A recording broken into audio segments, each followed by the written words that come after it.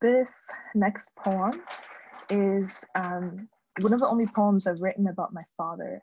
I think it's hard for me to write directly about my parents for lots of reasons, but I've spent a lot of time thinking about how my life as a diasporic person has been shaped by war, has been shaped by the effects of that migration. And I try to think about, well, what are we beyond that? And what could we be still? And what other possibilities exist? So this poem is an imagined portrait of my father as architect. Forehead lines fade. The red of his eyes returns to the road.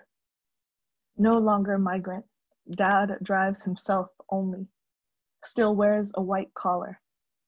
A man of maps, he lays out his plans on the dining room table when he steps inside our home, singing loudly.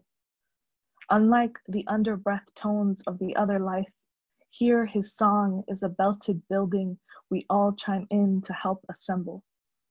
With hands free from steering wheel, Dad's arms stretch outward, point to the burnt sienna roofs of his own design. Dad does not move musicians, but everyone moves to music. Papi is still pillar, but not patriarch.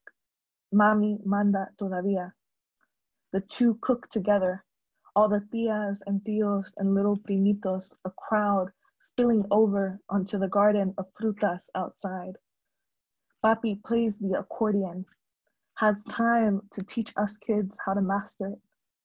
We sing together at the lakeside house he built us, all our voices booming sin vergüenza.